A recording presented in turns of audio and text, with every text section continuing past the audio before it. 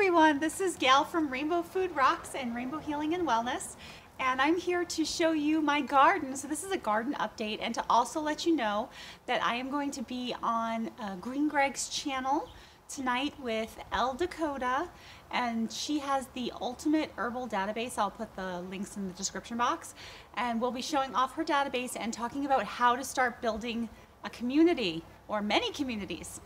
And as many of you know, I'm going to lift this up and kind of take you around with me. Greg is working on building up communities and doing some things in Arizona. All right, so here you have, this is phase 4. I'm going to go over to phase 1, which is farther back, and I'm just going to take you through how I spent shelter in place last year, because around this time last year was when Arizona went into shelter in place. And within a year, you can see how much food I am growing. So I have all these fruit trees over here too, and I'll talk about those. Those came last, actually second to last. Those are phase, I think phase 5. So I have 6 phases. I'm gonna just kind of twirl you around with me and we'll walk around. So let's go ahead and start at phase 1, and I'll tell you a little story here. I mentioned it in some of my other videos, but I thought I'd just go through and tell you the whole thing. So here we go. Oh my gosh, my poor banana tree. I have like a little banana plant that's not doing too well down there. All right, let's see if I can stick you over here. So I'm actually working with a stand, which is kind of fun because then you can actually see me as I'm showing you my garden. So here we have phase 1, and as you can see, I have these delicious, oh my gosh, wait till you hear these snap. These delicious snap peas. Did you hear that snap? Oh my gosh. These are so delicious and crunchy. So for Arizona, snap peas grow really well if you plant them while it's cooler. I made the mistake last year of starting off with phase 1 and phase 2. Sorry, I'm chewing here. And I thought, oh, I'll grow snap peas in the summer. Yeah, 115 degrees snap peas doesn't work. So phase 1, I had tried and failed the first time, and everything burnt to a crisp. So as you can see here, I have a shade cloth. This is a 70% shade cloth that I put over, and I started using ideas from people like Diamond from Oppenheimer Ranch Project, where I was regrowing celery. So I was putting it in a bowl of water, waiting till it sprouted like a day or 2, and then putting it in the soil.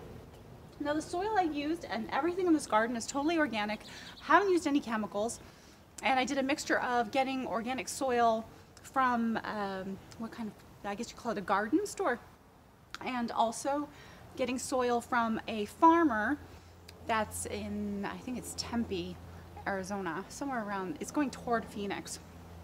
And that place is called Sing Meadows and Sing Farms. So if somebody is local and they want to get soil and compost, that's a great location to go to, and they have lots. So here, so I'm sorry, I'm still chewing on the snappy. That's how crunchy these are. Can you believe it? I have some,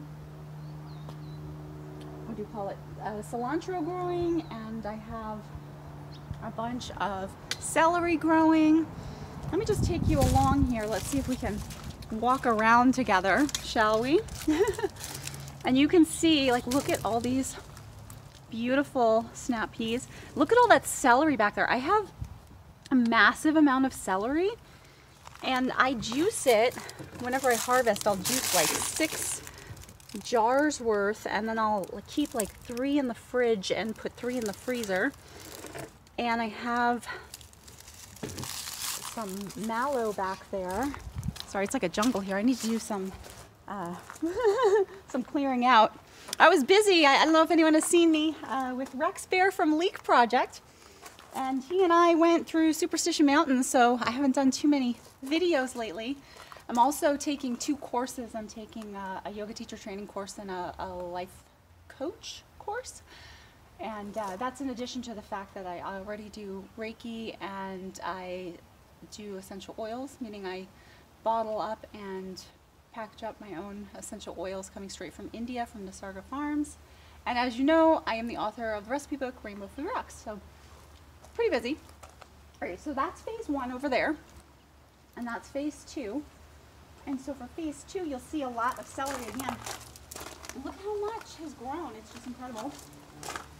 Now, this garden doesn't just have celery, but I kind of have a piece of snap pea stuck in my throat, so bear with me.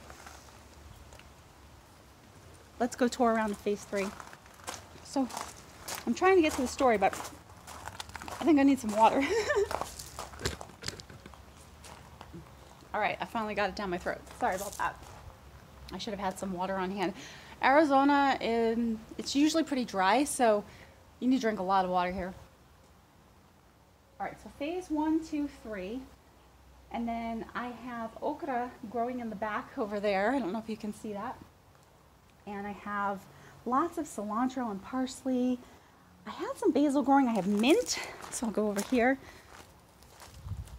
And let's see, I have some, I think I have some sage in there too. Yeah, there's some mint down there. The basil dried out during the winter. I don't know if it'll come back. The okra is going to come back. I know it will. I did some trimming. And then you can see all the snap peas. So what I had to do to make this was last year during Shelter in Place, I was listening to people like Dr. Paul Cottrell and Rex Bear from Leak Project and Diamond from Oppenheimer Ranch Project and David Devine from Adapt 2030, and just starting to prepare and think like, okay, if I have to grow my own food, how am I going to do this? And I'm not a green thumb, and I had, gosh, I must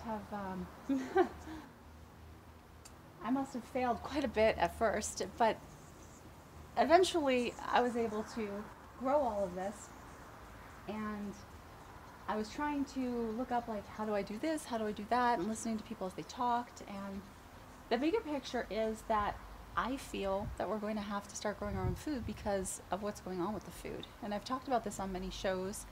You can go find me again, like I said, on Leak Project or on Dr. Paul Cottrell's show or Green Greg's show, or I have an audio version of when I was on Fleurbrun's show. And I talk about how we're being chemicalized, in my opinion, and if we don't start growing food, it's going to be really difficult to get pure sources of food. And what I'm seeing going on with how the food is being changed concerns me. So I digress. Let's get back to the garden. I just wanted to mention why I'm doing what I'm doing and how I don't use any chemicals and such. Anyone that's listened to me though knows that I have healed my daughters and my son. My oldest daughter had autism spectrum disorder, and my youngest daughter couldn't walk and had pain from her waist down. And my son was breaking out in rashes all over his hands. And I myself had some issues going on, and for the longest time I didn't know what they were, and I highly suspect I was mercury poisoned. But I am totally fine now, but it was looking like I had relapsing remitting multiple sclerosis kind of symptoms. Like that and a mix of fibromyalgia kind of symptoms. Totally fine now, and a lot of it has to do because I'm growing food, I'm eating organic, clean foods, I'm using the recipes from my recipe book that I wrote. So, all right, let's get back to it. It was the snap pea that delayed me, I tell you. Good snap pea. So we have a bunch of lettuces back there. And I had a bunch of dill growing, but that fell over, and now I have dill in phase 4. I'll show you later. You know, while we're over here, since I'm just right next to it, I'll show you this. This is my potato box. So this is phase 6. This came last, and yeah, I'm jumping all around. Sorry about that. That's just how my brain is working today. And so you can see I have lots growing. Now this is I want to say it's like my 6th attempt on growing potatoes. I know, that's crazy.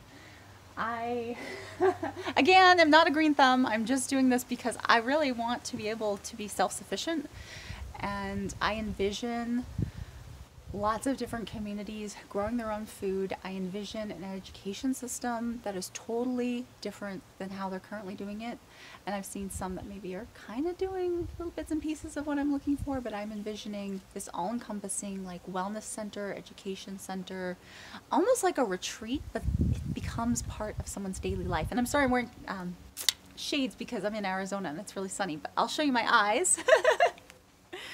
And so, the potatoes. I actually went and dug up a bunch of the dirt when I had failed the last time, which was probably like a month and a half ago or so. And there were actually little baby potatoes growing. So I thought I had failed, and I actually found some that were growing. So I didn't totally fail. And for me, failure means that it's an opportunity to grow and learn more. And it's okay to try again. And really, there's no true failure. It's just an experience that we learn from. But I'm going to use that word because people will understand what I mean. So you can see here, so my understanding is that down below they grow, and then eventually I'll have to cover this a little bit more with soil. I'll have to do a little more research, but if somebody knows how to grow potatoes, can you let me know? That would be awesome.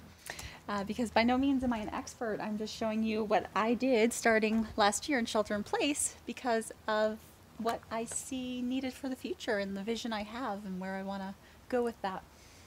All right, so we have all this, and got phase 1, phase 2, phase 3. I had to scrape up all these rocks. I had to put down the dirt, yada, yada, yada. It was a big process. Let's see if I can situate you over here now. This is phase 4. So this used to be all grass. So you can imagine what a nuisance that was to get rid of all the grass and to do all the rest of that. Oh, it's just 11:11, huh? Funny. All right, so you might see that little tear over there. There was a big windstorm about a month ago. And I'll tell you, this is actually a car tarp, so I got a little creative. There was a big windstorm, this whole thing ripped. I was in my yoga class and I was like, oh my gosh, my food. Because the thing is, this is all growing so well because it's covered here in Arizona. And people are like, oh my gosh, you're growing lots of celery and you're growing this and you're growing that. And it's like, yeah, and I need the coverings. And I tried with the potato box taking off that covering, and that's how I failed the last time. So that potato box, it needs the covering. So if you live in Arizona, it's a little tip for you. What do I have growing here? My goodness. Well, I went and did an experiment with some black beans and was trying to sprout them. So I think when I replanted, I think I have a bunch of black bean plants going on here too. I have some daikon radish sprouts just starting to come up. I have huge fennel. Oh my gosh. Have you ever roasted a fennel bulb before? Yum. And you take some garlic and some olive oil and some salt and pepper. Okay, so these are fennel. And let's see if I can show you. If I can put this maybe like this. I don't have a videographer. It's just a one-woman show here. And you can see my beautiful fennel. And this is great for juicing too. And I just, oh my gosh, it's so soft. You know, these things are all alive and they have consciousness. So anyhow, let's continue on. Whoa, I'm sinking in the mud. Oh my gosh, I got a tomato growing. Look at this. There's a tomato. You see him? Isn't he cute? These tomatoes taste really good. The thing about growing your own food is it tastes so good and so fresh. I can't even remember half the things I planted, but I have chard, I have mustard greens, I have lettuces, and they're kind of hidden in there, so I'm going to have to go around from a different angle. But you're getting to see a lot of phase 4. Oh, look at my baby banana plants. Aren't those cute? Oh my gosh. All right, let's see. How's this angle for all of you? Can you see in there? Is it too bright? I'm not sure. Let's bring you closer. How's that? I got cauliflower growing. Look. Oh my gosh. It's cauliflower. It's my first time ever growing cauliflower. So like the very first thing I actually successfully grew was dill. And the second thing I ever fully successfully grew was watermelon and cantaloupe. And the third thing was cucumbers, but the first time didn't come out that great. And then what really grows so easily, and you can see it here, look at all this cilantro. Lots of cilantro. There's lettuce. And then, I don't know if that's a lettuce or a cabbage. I can't remember what I planted, and I should have labeled it, but I have 3 kids, and I homeschool, and I do a lot of things, so I didn't do that. It's kind of a fun adventure when you start doing this and learning. So let's see if I can get you a better angle of inside of here. How's that? Oh, now you can see everything. Check that out. Isn't that awesome? Ta-da! Hey, you can even see the phases in the back. Look at that. I'm having too much fun with this. What else do we have? Oh my gosh. So I took bok choy from the store And I put it in water and sprouted it. Like I was like, can I do this like I do celery? Well, sure enough, yes, and it's flowering now.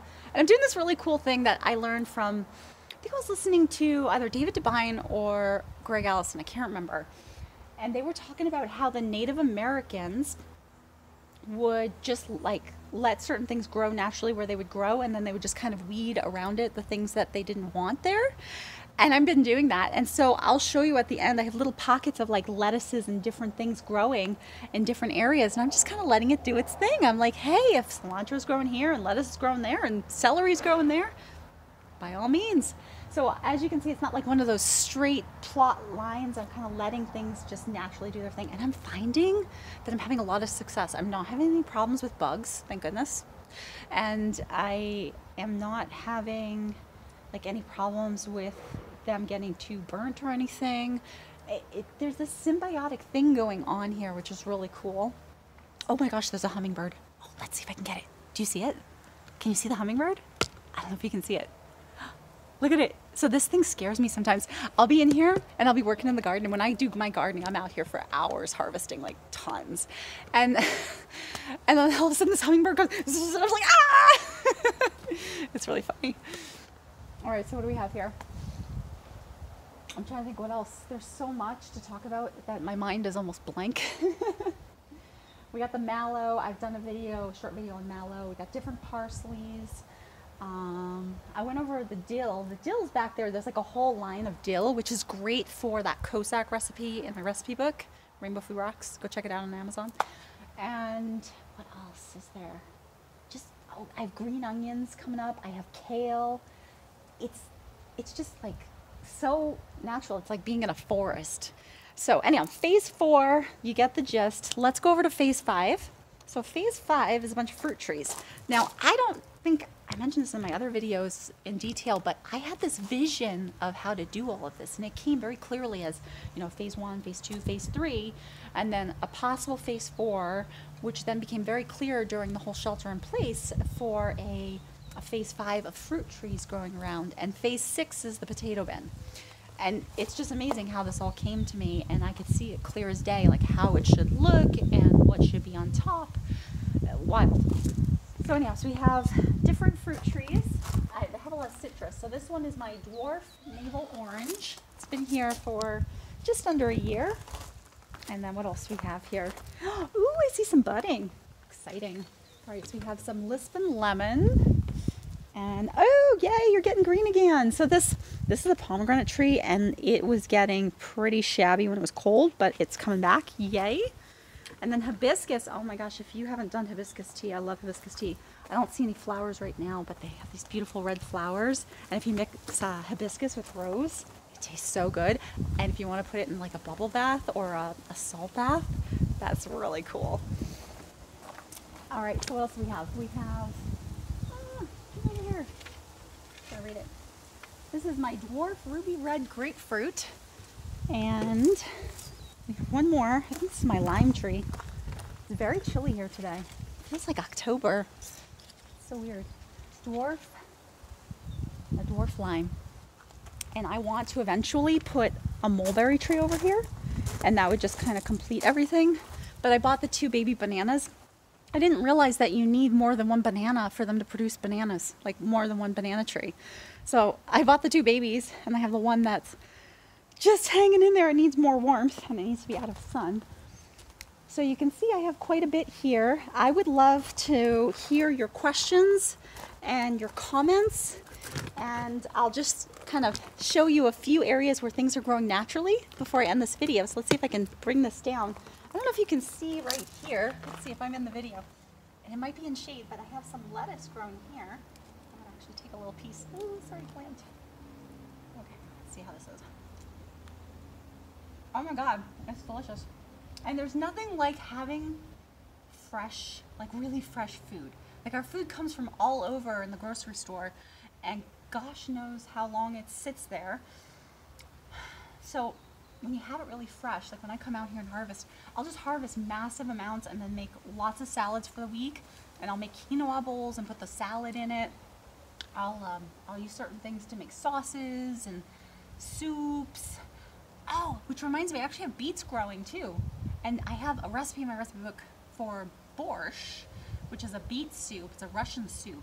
And I kind of have my own little twist on it, making my own broth. So all the pieces that you wouldn't eat, you can actually use to make a vegetable broth. So I pretty much don't waste anything. I have a compost bin too. It's back there. I'll show you that. It's really nice coming out here and getting some fresh snacks. So, oh yeah, look. So here's some cilantro. I didn't plant that one. That one's growing naturally. That one's growing naturally. As we go around, we got more lettuce growing naturally. Like, check this out. Look at that. Isn't that cool? I don't know if you can see it. I can't see what you see. So there is my compost bin. I'm not going to open it up because a bunch of flies will come out. What do I want to end with? Oh, I had some rocket I wanted to also end with. Sorry. Keep you on just a few more seconds. So I have rocket growing all over the place. And that stuff is really delicious too. Well, you know, there's my chard. It's a bunch of stuff, a bunch of green onions. I could go on and on and on. I just wanted to give you a little update and let you know what I'm up to. And I hope that you like, subscribe, share with like-minded people, and stay tuned. I think I will be doing another show on Leek Project next week. If I can get that scheduled, otherwise maybe in a week or two after that. And then I'll be doing some adventuring, and I'll keep you posted about that. Thank you. Bye-bye.